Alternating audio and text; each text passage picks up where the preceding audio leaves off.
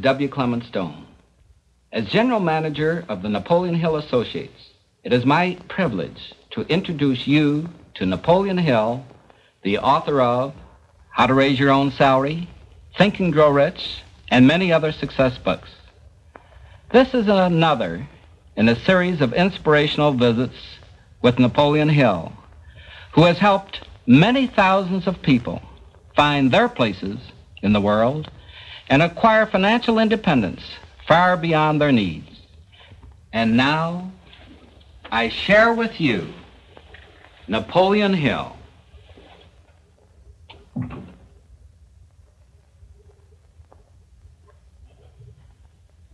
How do you do? I'm very happy to have this personal visit with you. Won't you be seated, please? We come now to the fourth visit, where I shall introduce you to your greatest asset, and with this introduction, the master key to success will be within your easy reach. I say this is your greatest asset because it is the fourth of the 17 success principles with which you may tap and draw upon the supreme power which created you and runs this entire universe.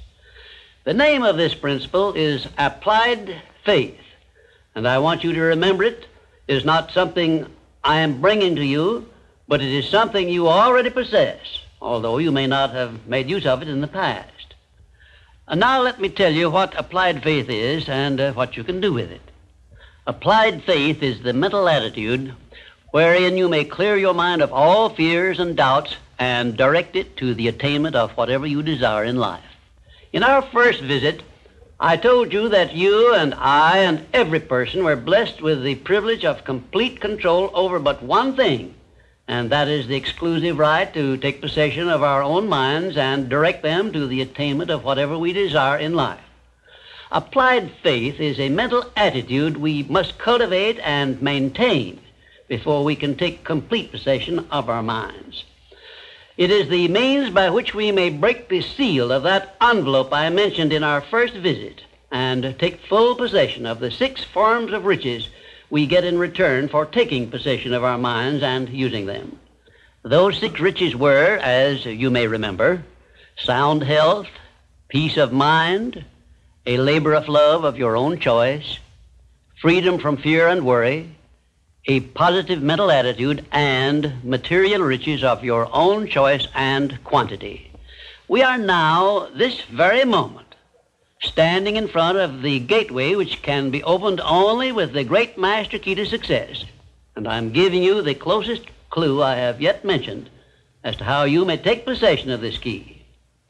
In order that you may condition your mind to embrace and use applied faith, you must understand that there are 2 ways in which you can use faith. You can put it into reverse gear and use it in a negative way by allowing your mind to dwell upon the circumstances and the things you do not want, such as poverty, ill health, failure, defeat.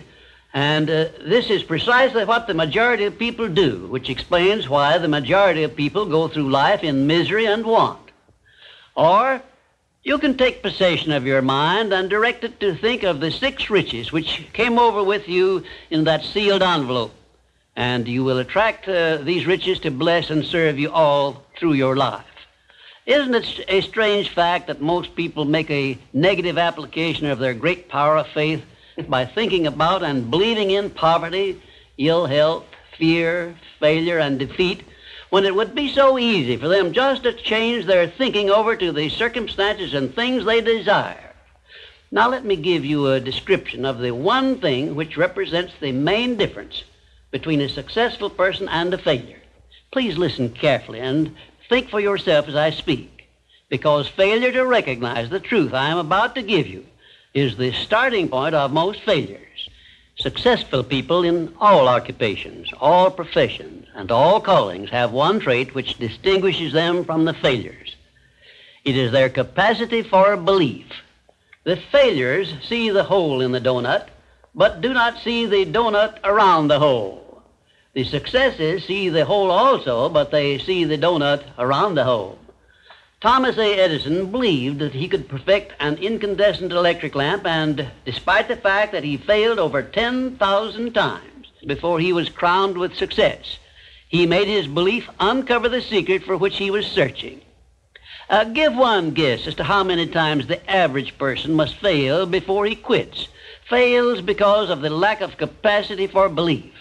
How many times can you meet with defeat before you give up the ghost and quit? Henry Ford believed he could build a self-propelled vehicle which would take the place of the horse and buggy. And despite the ridicule of relatives and neighbors and the lack of finances, he transmuted his belief into an industrial empire which changed the entire American way of life. Mind you, Ford did this with very little education and no operating capital to begin with. Right here, let me ask you a question which may well change your entire life. You perhaps have an idea or a plan which would be useful to other people, but you have done nothing about it because you lack the self-confidence to give you a start. In other words, you are now where Henry Ford was before he built the first model of his world-famous automobile. Mr. Ford broke through that wall of fear, which may now be holding you back, and put his idea into operation by making use of the mastermind principle I mentioned in our second visit, through an alliance with his wife. Now, the question I wish to ask you is this. Why don't you form a mastermind alliance with someone and begin putting your ideas to work for you? Belief is truly a magic word because it is the beginning of all successes. It is the very foundation of civilization. It is the one quality you must develop before you can make use of the great master key to success. To be successful, you must become a person with a great capacity for belief, and the place to start believing is with yourself. You should begin by recognizing that you were born with the privilege of complete control over your own mind. You should also recognize that by the application of the master key to success, which I am passing on to you through these visits, you can take full possession of your mind and make it yield you whatever you demand in life. Observe, I use the word demand, not beg. The Creator never intended for you to beg for anything. If He had, He would not have blessed you with full control over your own mind. If your life is not what you want it to be, you can change it. As a matter of fact, you can do anything within reason that you desire to do if you embrace the principle of applied faith and keep it directed to the attainment of the things you want and off the things you do not want. I should know what I'm talking about because I was handicapped at birth by the four horsemen which keep most people in bondage all the days of their lives: poverty, fear, illiteracy, and superstition. Theoretically, I had not the slightest foundation for hope that I could ever escape the influences of these four curses. But I did escape, and now I am devoting my entire life to helping other people to gain deliverance from these four basic enemies of mankind. I have discovered the master key which gives one deliverance from all the evils one does not want and opens wide the gateway to the riches which the Creator intended every person to enjoy on this earth. Applied faith is the only means by which the master key can be appropriated and used. Therefore, I give you these instructions through which you may create a mental attitude which is favorable for the expression of faith. 1, know what you want and believe that you can and will get it. 2, give expressions of gratitude many times daily for having received that which you want, even before you actually get physical possession of it. Possession starts first in the mind. Please remember this. 3rd, keep your mind open for hunches from within. And when you are inspired to action, do not wait, but move on your own personal initiative at once. Remember, there can be no application of applied faith without action. 4th, when overtaken by defeat, as you may be many times, remember that man's faith is tested many times before he is crowned with final victory. And accept your defeat as nothing more than a challenge to keep on trying. And 5, A burning desire for the things or circumstances you want is the starting point of all applied faith. Be definite, believe, and act. And keep on acting if at first you meet with defeat.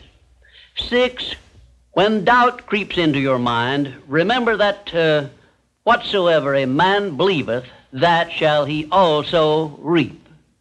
Remember, faith is not something you get. Faith is something you already have.